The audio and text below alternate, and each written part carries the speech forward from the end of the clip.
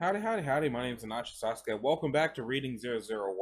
In the last episode, we had just finished dealing with 056, and then 055 just kind of rolled up like, hey, y'all gonna be looking for me? Ha ha! Also, I just want to say, I don't know whether or not the microphone is picking up the fact that I'm chewing gum, but I'm chewing gum because I found out last time I did a video that chewing gum while I'm recording stops me from choking and lets me record more things in one sitting. Who'd thought? Anyway, 055 Blackbird, male, British Moroccan ancestry. I'm probably not going to try to give him a British accent, and I don't know what a Moroccan accent sounds like. Age uncertain, generally regarded as the most jovial members of the council members, is not afraid to be seen joking in public. Has often commented that he believes the dark curtain between Overwatch Command and the rest of the Foundation, as well as the unnecessary seriousness of the council itself, are a preposterous and often detrimental joke. Despite this, there are several incongruities, I don't know why I can't say incra, surrounding 055. Some sources have indicated that they believe they have heard 055 talking to himself as if he were having a conversation, while others have described conversing with 055 and then speaking to him again shortly afterwards and feeling as if they were not talking to the same person. In the debriefing of the neutralization of SCP-1730, one source described how a rescued member of the Site-13 staff was able to identify a picture of 055 as a member of the Global Occult Coalition in their world. Aside from forming the Department of Paranormal Organization Review, 055 has apparently led considerable research into the existence of alternate realities, and is known to personally review anomalies that interact with other dimensions as they arise. Okay, so how's that story going to go? I guess I could try to give him a British accent, but I don't know. Before. They were crammed into the small, dingy hotel room, Adam sitting in a corner, idly perusing an anarcho blog on his laptop, Olivia sitting on the bed, drying her hair, Calvin sitting in the window watching cars pass on the dark street below them, and Anthony relaxing on the other bed, eating a sandwich. They had the television on, but none of them were watching. Every so often they would hear footsteps in the hallway and all stop what they were doing until the sound disappeared, and around the corner. It was after one of these pauses that Adam broke the silence. I would like to point out the fact that even though Adam has a laptop and I've been talking about Google Maps and stuff, I think I've been imagining all of this as happening in the 80s and hadn't realized it until just now. Anthony? He asked, closing his laptop and kicking up his feet. You said you were alive during the schism, right? Anthony grunted. First of all, that's still crazy. Second, why did the schism happen in the first place? The older man stopped chewing and swallowed. Ideological quibbles. Calvin rolled his eyes and Adam pouted. No, seriously, Adam said. It didn't seem like the Foundation had been around that long. What could have happened in such a short amount of time to cause a rift like that? Adam set his sandwich down on the bedside table. There was a profound disagreement from the beginning about what the Foundation had to offer. Back then we had this enemy, see, we called them Abaddon. We were led to believe that the Abaddon was this group of desperate, hostile reality benders that were attacking our storehouse to loot our artifacts. The threat of Abaddon showing up on our doorstep every day led us away from just researching and containing anomalies. Suddenly we were concerned with protecting ourselves, reaching outside our bounds. Took a drink from a can on the table. We began a project to build this thing, this Eigen weapon, that we could use to end Abaddon once and for all. Felix Carter, the 13th Overseer, he was in charge of the occult research that went into developing the rituals we used to bind unparalleled power to a word that could be used to annihilate anything in the universe in an instant with nothing more than a thought. He paused as another set of footsteps proceeded past the door with little incident. We did something, he continued, during the development of that weapon that was truly heinous. I'm convinced there is no greater sin than the one we committed, to create that perfect gun, and I'm half convinced the Overseers only signed that deal with death to avoid the fires of hell we're all now destined for. He paused again and took another drink. Anyway, we were fooled. Abaddon was an excuse, one perpetrated by the Administrator to, for the first time, create an anomaly. Give form to something that had not existed before we started. We succeeded, but at a terrible cost. The schism was a result of the two lingering factions after that event. Those who believed that creating that weapon was a net good, and those who believed it was a net evil. The ones who stayed thought that the ends justified what we had done, and that creating that weapon had created a safer world. Myself and several others rightly believed we had done something unspeakable, and that the Foundation couldn't continue to exist, that it was rotten to its core.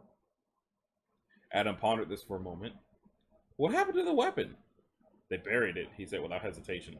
It could only be activated with the word, and the only person who knew what the word was defected with us.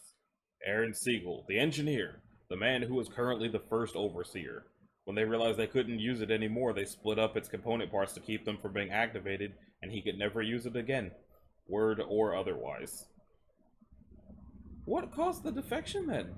Olivia asked, scrubbing at her face with a washcloth. What made Aaron Siegel go back? Arrogance and lust. They called with a better offer, and he picked up the phone. He leaned back against the thin, dingy pillows. When we defected, Aaron Siegel killed the administrator, thinking that would be the end of the Foundation. But the administrator was just one man, and the Foundation was much more decentralized than it is today. The difference between then and now is a matter of scale. The Foundation of today has fully realized itself, and its core is less a connection of a few veins, and more its bleeding, beating heart. There's power in the directors and everything, but true authority rests with the overseers. When they're gone, the Foundation will be a snake without its head. He pulled out a cigarette and lit it. Calvin slid the window open slightly and more in response and shot him a look.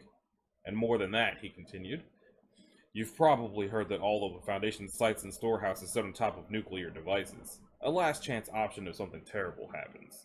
They're not under every site, but they're under most. At Site 1, there's a system in place that will activate when there's only one overseer left. A command that goes out to arm all of those bombs. If we get there and kill Aaron Siegel, we can use that system to destroy everything. The sites, the anomalies, all of it. We'll still have work to do, but we'll have trumped them. Calvin was looking at it from the corner of his eye. How do you know this exists? I designed it, Anthony said. We didn't have nuclear weapons when I designed it, but the concept is the same. You could even do it from his desk. One button and poof, it's all gone. He picked the sandwich back up and nodded. That's our play. That's how we do it. Now, Calvin was 2 steps out of the Humvee with his gun drawn. Olivia was close behind him, but the man in the middle of the road didn't move. He held up both hands, palms out, and waved them slightly. Oh, that's right, I was giving him a penguin voice because I didn't really know what else to go for. Look, see? He showed him the backs of his hands. No guns, I'm not here for violence. Who are you? The man made a large sweeping bow. He was slightly hunchbacked, and when he bent over, they could see the deviation in his spine. I am Mortimer J. Denning von Kronecker, he said, standing back up. I'm your next overseer. Number 5, you see. He gave them a knowing elbow. I noticed you were going down numerically. Not maybe the most unique approach, but I'll admit it's narratively consistent. Olivia raised an eyebrow. You're the Blackbird? The man made a dismissive gesture. Please, Blackbird is my work name. I'm not here on work, obviously, though he gave them both a look. It seems that you two are. Calvin raised his gun as if to fire and then hesitated. What are you doing here? Me? Mortimer raised a hand to his mouth. Why, I came to meet you. I've seen some incredible things, many incredible things, if you believe half the stories I tell about me, but I've never met someone who has, in one way or another, killed 8 overseers. He crossed his arms and nodded. That is impressive. That's never been done before, not even by the overseers themselves. As it's just, I don't know what this voice is anymore. It's definitely not the penguin, because the penguin's like, Mah! But apparently I cannot do that voice and make whole sentences at the same time. So, whatever. If you know why we're here, then why did you seek us out? Olivia asked. You know we're trying to kill you. Yes, well, I did know that, but see, unfortunately for both of us, killing me is sort of a non-starter, even after your little whoopsie with Felix back in the Spire. He gestured at Calvin. Here, I'll show you. This will help establish some rules. Shoot me! Tapped on his forehead. Right here, square between the eyes if you can. Calvin raised his gun again, but paused. He looked at Olivia, who looked back at him with uncertainty. Mortimer rolled his eyes and produced a knife from his sleeve. Fine, fine, he said. We can do it this way, too. Holding the knife in his left hand and bracing the bottom of it with his right, Mortimer drove the blade of the knife into his head through his neck. Blood splashed onto the ground, and he immediately went cross-eyed as a gargling gasp escaped his lips. He pushed one more time with his right hand, and the end of the knife lodged perfectly into his skull. He stumbled backwards and collapsed. The 3 of them sat staring at the man on the ground in shock. What the hell was that? Adam said from behind them. Then suddenly, the road in front of them was illuminated by a dark purple light. It pulsed twice, and then with a snapping sound and the distinct smell of ozone, the Blackbird appeared before them again, unscathed. He held out his arms as if performing a magic trick, and then gestured to the corpse on the ground. See, he said, voila! Good as new. You're anomalous, Olivia stated. Mortimer nodded. But really, who isn't anymore? He held a finger to his chin. You know, now that I'm thinking about it, I believe that Green wasn't. I think that always got to her, you know? She had all these machinations, he gestured wildly. I actually gestured wildly before I saw it said that he did it, but it just felt like the way he said it. Anyway. That would have been so much easier to achieve if she could do the things I can do. What can you do? Calvin said, lowering his gun. The overseer held up a finger. Ah! That's a good question. Let's start with a better one. Where I'm from. He turned as if to walk away, then stopped mid-step to turn back and motion them to follow. Come on, let's go. You can leave your belongings here. Nobody's going to come after them for a while. The three of them hesitantly started walking behind him. As they fell in step, they noticed the sky changing. It had been night, but now it was a deep, rich purple that was occasionally disturbed by ripples emanating from somewhere in the distance. I thought it was going to say the sun was rising, but I guess not. The landscape around them began to change as well. Gone were the hills leading up into the mountains full of zombies. Now they walked on a cobblestone street through a city they did not recognize. The sky above them began to change again, fading from purple into a sullen gray. A light rain was falling and a chill hit them from behind. This, Mortimer said, turning back to look at them, is my home. Where I'm from, anyway. I was born here in the city of London. London, population 2.5 million, is the last city on Earth. Isn't that something? They stared around in muted amazement. Something dark and massive passed overhead, and they were momentarily drenched in shadow. What happened here? Adam asked. The overseer shrugged. You remember the Black Death? You no doubt read about it in a history book or something. Very tragic event in your world's history. Well, as it turns out, the Black Death hit this world very hard. There was this fellow in the out there who woke up just in time to catch it at its worst and told everyone he had a cure. As you can imagine, people were eager to take him up on the proposition. Only problem was the plague wasn't exactly what he was curing. He waggled his eyebrows, if you know what I mean. He turned back to look down the dull street. At the far end, a horse-drawn carriage passed by, the horse looking little more than a skeleton. In your world, the one you were born in, this entity exists. We have him contained, in fact, stuffed in a cell somewhere. He's much different than he is here. I doubt there will be much we could do to inhibit this fellow. He paused. Anyway, city after city began to fall all around the world, but not London. The forefathers built her walls strong and her defenses stalwart. For a time, we had allies, Paris, Munich, Rome, even some much further away. Slowly, over time, they all went silent. London is all that's left. He started walking again, and they followed. He led them down the street and then out into a large open thoroughfare that was empty except for them. Now, as for what I can do, you no doubt picked up on part of it. Walking hither and yon between realities is both useful and obvious, but before you can go somewhere, you need to see where it is you're going. He pointed up into the sky and closed his eyes. You've met my good ex-friend the accountant already. He was very good with numbers, and there was someone who thought he could see the future. He couldn't really, just like I can't really. But I can do one better. See, they'll tell you that there are infinitely many universes, and for the layman that might be true, but it's not actually true. There's a functional end to all creation, a hard limit, if you will. There are only so many atoms and so many interactions. It might seem like infinity to your average guy on the street, but I can see those variations, each and every one of them. If there are more of some than there are of others, I know that in any one universe, that event could be more likely. He stopped again. Now, imagine you're a young Mortimer J. Denning von Kronecker, and you live in a shit city on a shit island at the end of the world. The skies are always gray, the air is always toxic, and on the other side of the channel outside of these walls is a nightmare that could kill you in a heartbeat. You have dreams. Dreams of a place like yours, but different, brighter, happier, a smaller chance of imminent death. You can see it, clear as day. Then one day you hear a voice calling out to you from this place, and it's your own voice. They're not you, but they are you. He turned back. I heard that voice, and took those first steps into a place that wasn't my own. This place, this London, is part of a dying world. If it makes it another 6 months, it'll be a miracle. I had no family, no friends. Nobody wanted a lame orphan who was hearing voices. He shrugged. So I left. Hang on, Olivia said, rubbing her temple. You can see other realities? Mortimer looked up curiously as if forming a thought. See? No. It's not like I can open my eyes and look at them. Not really. It's more like I can hear them. He started walking again. They passed an empty butcher shop, an empty bank, an empty apartment building. You remember when I said that I heard my own voice? He asked. That was true. When I came through here, I found another me, and together we found another. We kept running into each other until there was no more of me left undiscovered, and we all just sort of came together. Unified, if you will. There's still a lot of me in here, he tapped his head. But we all more or less speak the same language now. This works out well because if one of me ever dies, the others can just break that one off and stay intact. Does that make sense? Sort of like an onion. You peel one layer back and there's more onion underneath. He rubbed his chin. I think that's a reference to something. I still don't understand, Olivia said. If you're all in the same place now, how do you hear these other dimensions? I realize the voice I seem to be giving him is the voice I give to Rocky from Lackadaisy, but deeper? Kind of? Realities, he said, holding up a finger. Dimensions are different, and I don't dabble in those. That was the tricky bit, but sometimes they just have a way of working out.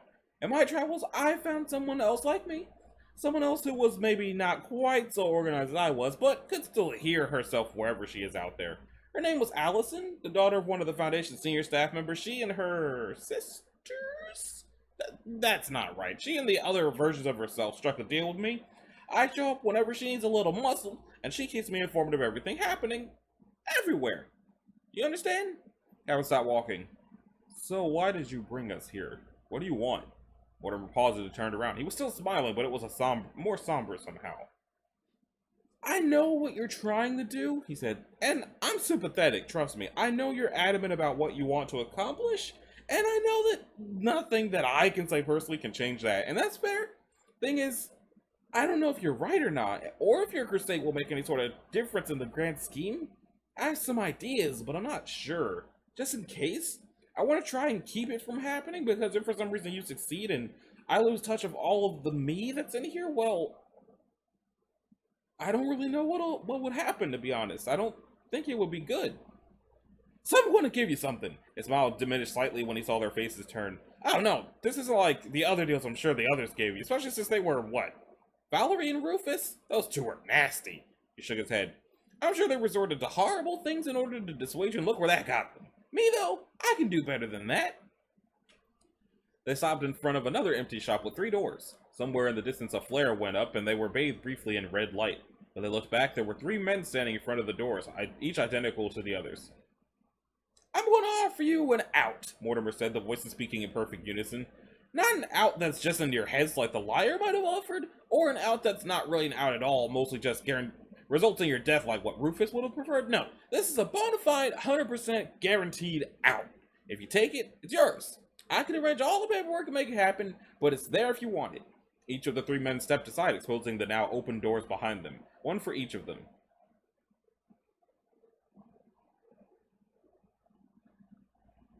We go through these, Cowan said slowly, and what, we're killed immediately? Is this a joke? Mortimer's face softened. For the first time, he no longer appeared unceasingly genial. Instead, he looked tired. No, it's not a joke, and there's no funny business here. I'm just looking for a way we can both benefit from this. They each looked at each other, and after a minute, Olivia shrugged. I mean, what else are we going to do? She said. Shoot him? Calvin and Adam nodded in agreement, and the 3 of them each entered separate doors. Adam found himself standing in a warmly lit room on a shaggy carpet. Somewhere on the street below, a man was playing something on a saxophone. There was a small fireplace and a fire burning within it. Something was cooking in the next room, and it smelled heavenly. Adam scanned the room for something familiar, but found nothing.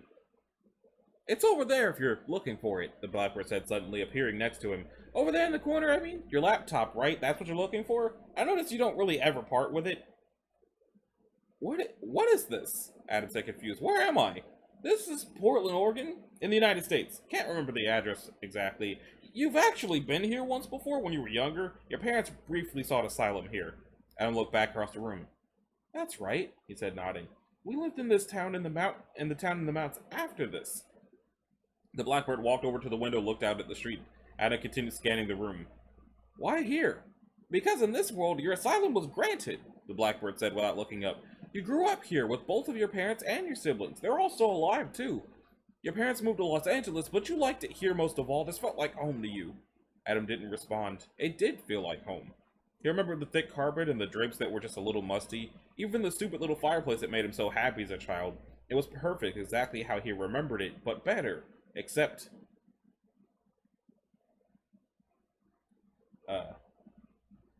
Adam, a voice called from the kitchen. It was dark and rough and familiar. Adam felt his heartbeat quicken slightly as he took a few steps around the edge of the sofa in the middle of the room. A moment later, Calvin's head poked around the corner.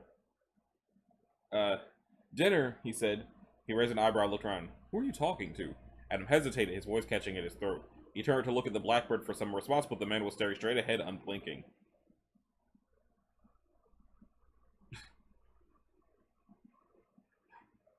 Are you surprised? The overseer said. You can't hide from me, Adam Ivanov. He tapped a finger on the side of his head. There was once a time when I too desired certain comforts, pleasures of the flesh, as you know. The girl Allison has had her usefulness there, but I will admit I find your taste far more fulfilling than my own. Adam turned back to Calvin, who was no longer moving. The world had grown very still. From his position in the living room, quietly shaking and unable to control his heart, Adam saw a silver band on one of Calvin's fingers. He felt blood rush into his face. There are struggles here, the Blackbird said, walking back over towards the shimmering purple door in the back of the room. You'll experience hardships just like everyone does, but it is an opportunity, and it is normal. It is a life that you can live free of fear, a life that is your own and not someone else's. Then Calvin was walking towards him, and he was unable to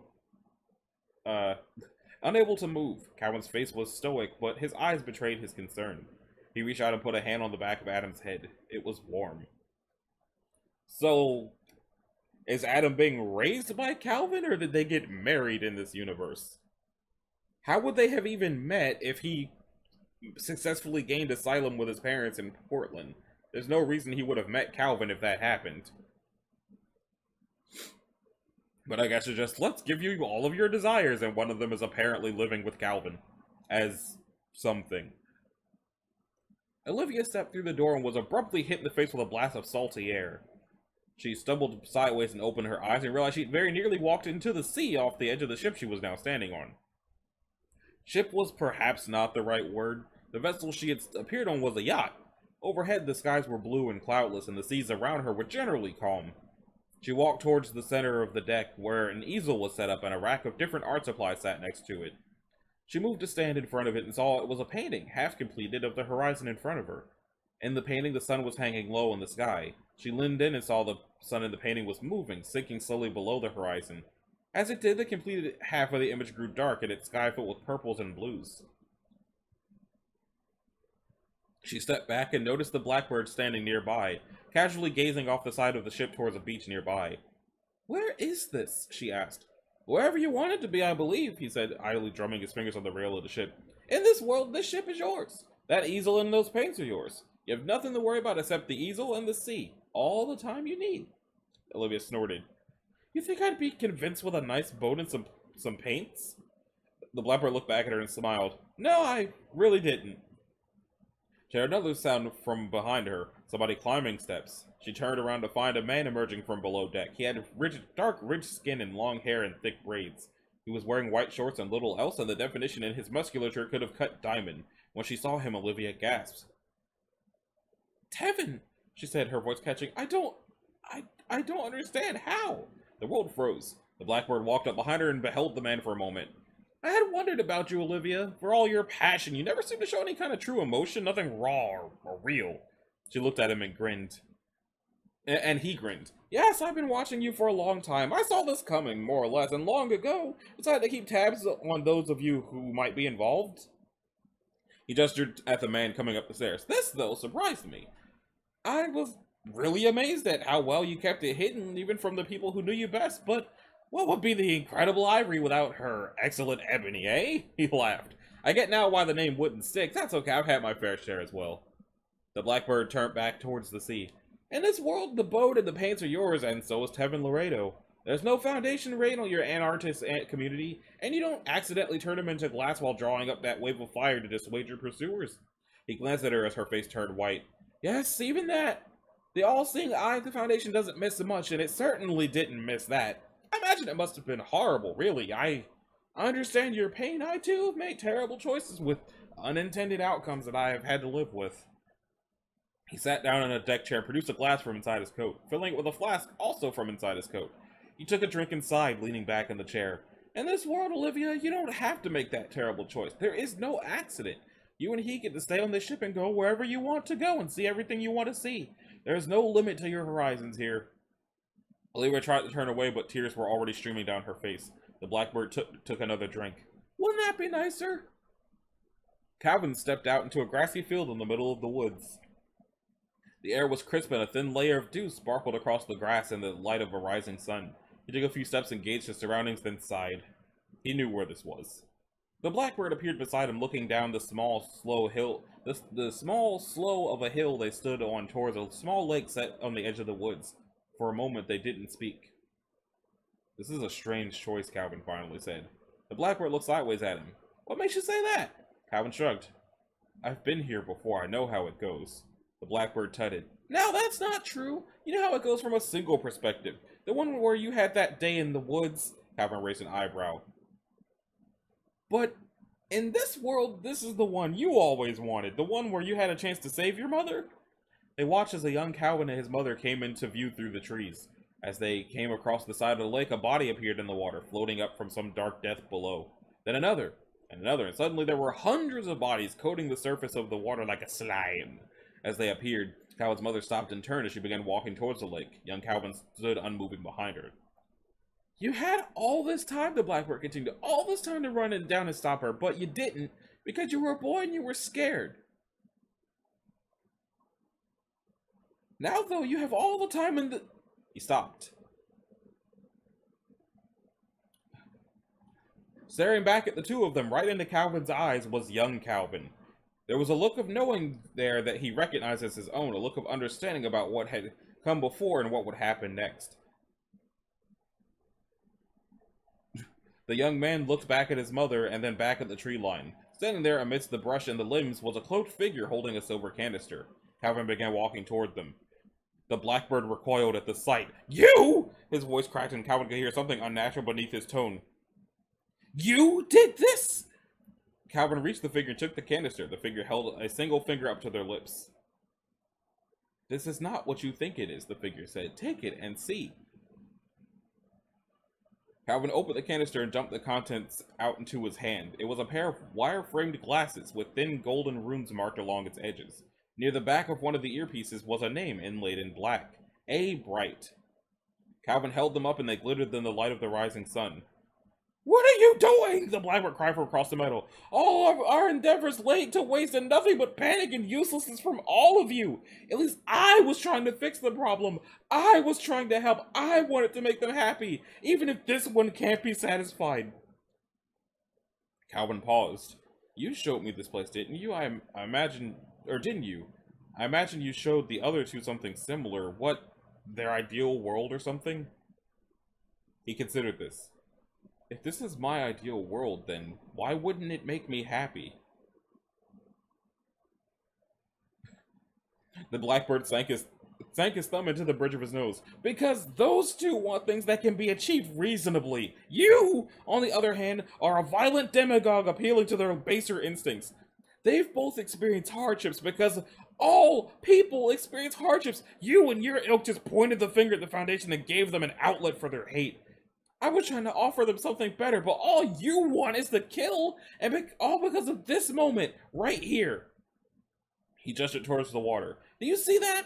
Your own mother walking up to me at a terrible fate. Your entire life would change, made infinitely better by your non-involvement in these affairs. You have the choice, and you're still choosing violence. What does that make you?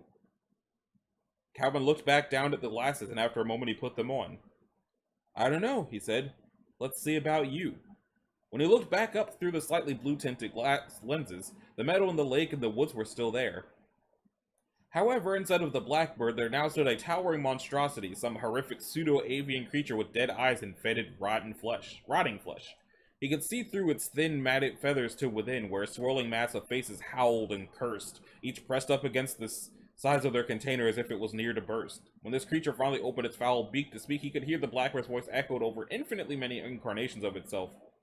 A sinister cacophony of misery and pain.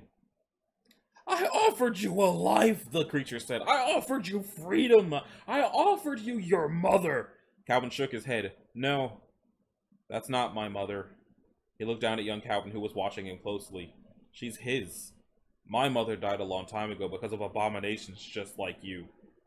You're a fool, the Blackbird called. It doesn't matter, I don't have to make you happy. You're already here and I don't have to stay. The sky began to turn purple again and Calvin smelled ozone. From behind him, the figure laid a hand on his shoulder. Turn the canister over again, it said quickly. Calvin did, and sliding out from within it was a long fiberglass fishing rod. It was bright pink with the words, Dr. Wondertainment's Interdimensional Line and Lure emblazoned on the side. Behind it was something else, and at the sight of it, Calvin grinned. It was a plain white wiffle ball bat with a taped handle and the words, Bird be gone by Dado written on it, in black marker. He took the rod in one hand and, rearing back, cast it out towards the Blackbird. Out from its end came a brilliant white shimmering line that arced across the meadow and sank into the Blackbird's flesh. The line went taut and Calvin gave one last look to the boy standing by the lake before the world turned purple and they disappeared. When he opened his eyes, Calvin was standing on the deck of a wrecked and ruined ship. A cavernous hole had opened in the middle of it, and peering below he could see no visible bottom. A moment later, the Blackbird fell from the sky behind him and crashed onto the ship with a wet crunching sound. What? The creature said, fumbling up onto its wings and talons. What is this? Where are we? This isn't where we're supposed to... It was stopped suddenly by the sound of a cash register as Calvin swung the wiffle ball bat sideways and struck the Blackbird in its mottled face.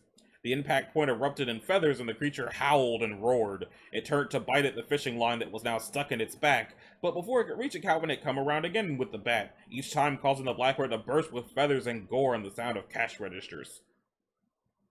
The Blackbird spread its wings and took off, and Calvin held tightly to the end of the line as he was pulled up into a purple sky. When the haze cleared, they were in a building, a foundation site it seemed, surrounded by chaos. Klaxons were blaring and the red lights of breach alarms pulsed rapidly in the giant antechamber they were standing in. A great many white-coated persons were scrambling out into a hallway where behind them there came a roaring sound. The Blackbird stared in the direction of the sound and then its eyes grew suddenly very wide. Oh, fuck me, it said. Bursting out of the hallway came the reptilian monstrosity they had seen in Adam's village, only smaller and covered in razor-sharp blades. It was different, Calvin noticed, but the eyes gave it away. The creature roared and hissed, and when it turned, he could see a man standing on its back, screaming and laughing. As the Blackbird hesitated, Calvin crossed the room and struck it again with the bat, and then again, and then several times in quick succession. Each time, more and more feathers burst from its hide, and then the swirling mass of souls within it shouted and recoiled. As the reptilian creature came towards them, rows of teeth clashing together, the Blackbird beat its wings backwards, pulling both of them away into the ether. Calvin crashed into the dirt, and not far away he heard the Blackbird do the same. When he stood up, he saw that they were standing in what might have once been a field of grass, but the vegetation had long since died off. In fact, he realized with some morbid amazement, it didn't seem like there was anything alive at all except for the two of them. The sky was overcast and there was a storm rolling by a distance away, but they heard no birds, no insects, and nothing man-made. He was distracted momentarily when a drone buzzed by overhead, its motor the only sound to pierce the silence except for a light wind. When he turned back, the Blackbird was upon him, beak pecking feverishly down at where he had been standing. He scrambled sideways and pulled himself steady on the fishing line, then brought the bat around with him and beat the Blackbird in the side of the beak with it. The beak cracked and splintered as the monster howled, but it pressed on, each time growing closer and closer to Calvin. Then there was a flash of light on the horizon. They both stopped to look, and in the far north, a towering mushroom cloud was forming, a fireball that stretched into the heavens. They watched it rise, and then saw with horror an approaching wall of heat and death. The Blackbird took 2 steps and leapt into the sky, and they were gone again. They did not land immediately. As Calvin clung to the rod for dear life, he saw images of places as they passed. He saw a dark facility where 3 girls watched them with blind eyes as they came in and out of their existence. He saw a sky with 7 moons and an arched golden gateway. He saw a foundation site covered in snow, not one he was familiar with a multitude of doctors pouring out of it, here a piercing screech and then a blast of blue light, and then the site was gone. Each vision he passed, he began to notice faces. They were faint at first, growing more clear every time he came by another world. They were closer to him, more in focus. They were a girl, always slightly different, but the same girl each time. They watched him intently, each one looking as if they were about to speak. Then one of them was holding up a hand with 5 fingers. The next had 4, then 3, 2, 1. The last girl held out her hand and Calvin reached for it. They touched it, then immediately the swirling purple haze subsided and they crashed into a hard concrete floor. The first thing Calvin noticed was pressure. Something nearby was exerting a lot of it, and he felt a considerable effort to even breathe. As he stood up and looked around, he noticed the source. A massive, immensely complicated machine comprised of several concentric rings, within which was a dark swirling mass of dust and debris. He looked up and saw that they were in the bottom of a shaft he could not see the top of.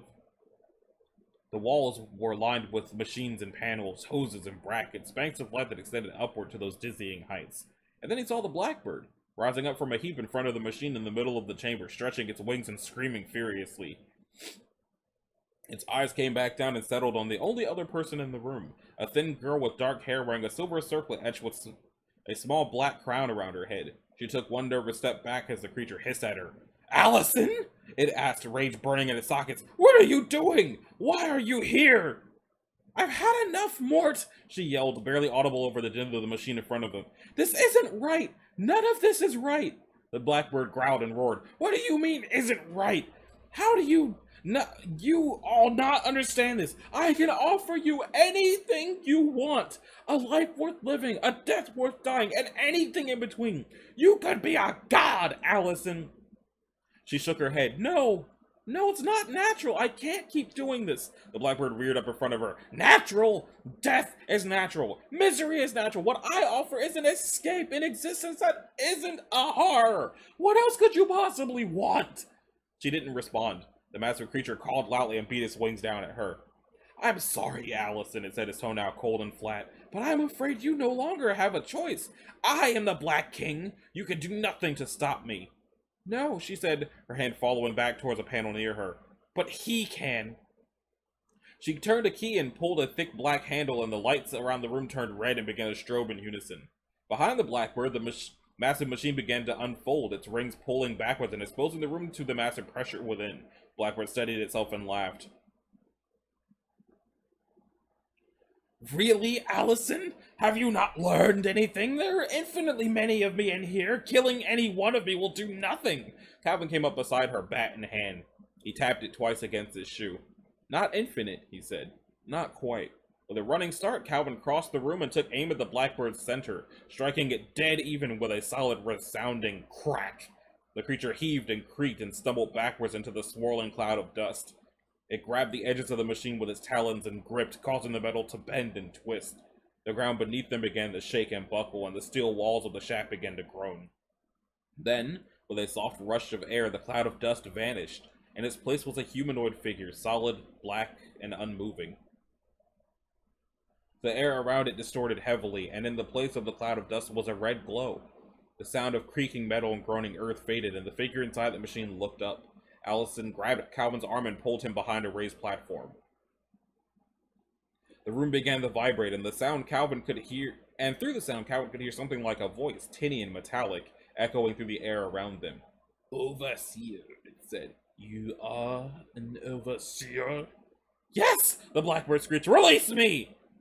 The figure unfolded itself and was now hanging in the air, standing straight up. "Crimes. Immeasurable crimes."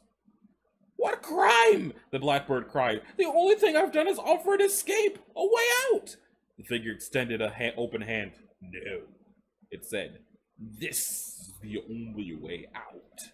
It closed its hand and the Blackbird seized. There was another rush of air, and Calvin could feel the breath being pulled from his chest. He leaned around the platform just in time to see the Blackbird pulled into a single superheated point and sizzle out of existence. The room began to shake violently, and Allison reached up and hit the handle on the platform. The lights began to flash again, and the machine started spooling up. A few moments later, as they sat huddled behind the platform, the air settled and the roar subsided. Calvin took a deep breath and coughed. What was that?"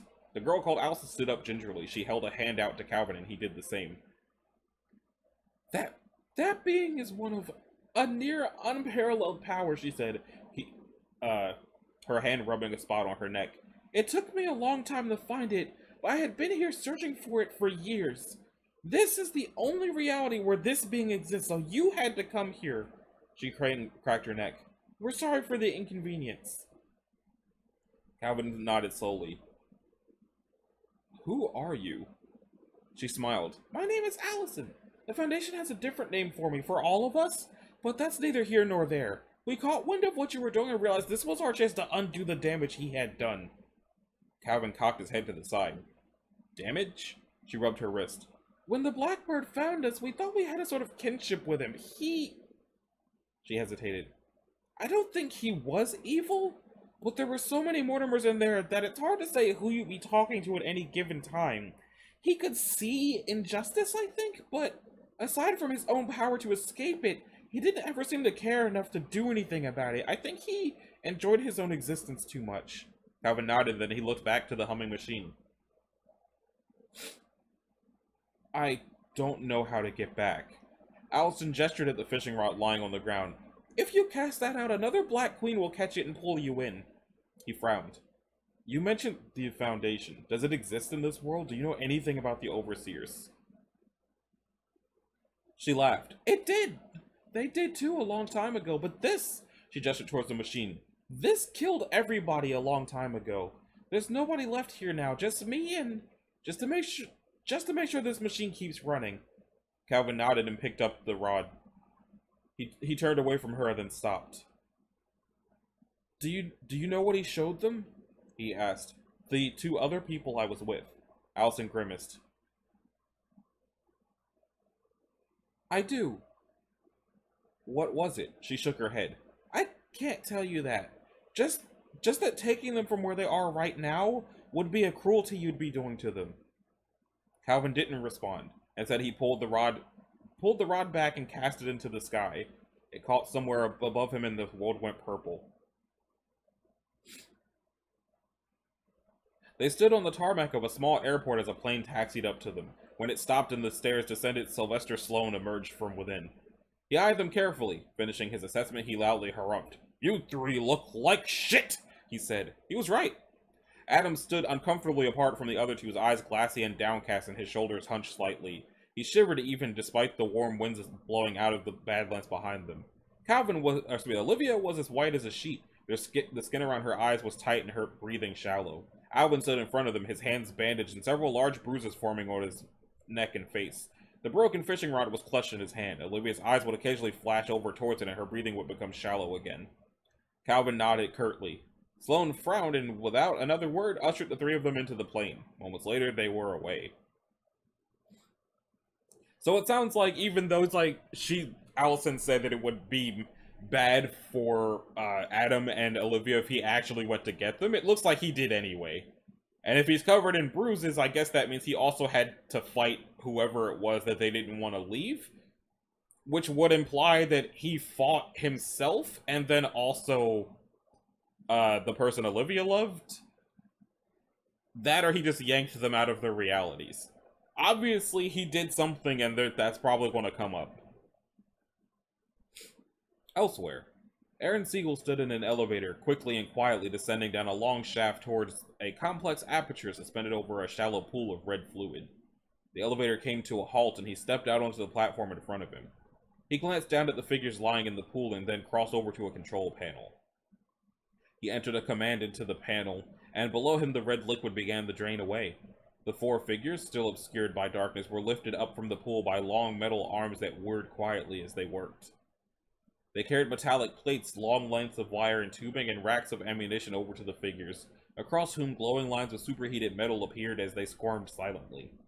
Aaron watched the entire process until it was finished and the four figures were lifted up to the platform and deposited. Can you hear me? The foremost figure, a bald humanoid male in flexible armor, nodded. We do. There are 3 agents of the insurgency who had gotten their hands on powerful and valuable artifacts, Aaron said quickly. They've already killed 7 of the other overseers. Myself, the Nazarene, and the kid are protected. The ambassador has gone missing and will likely be their next target. He typed something into the control panel. These are their last known coordinates. What is the mission? Another figure asked. This one was short and lean, clearly feminine, with cropped hair. Find these 3, Aaron said. If you can, bring them to me. If they resist, kill them. They are carrying 2 very valuable artifacts, a journal and a spear. Bring me the artifacts.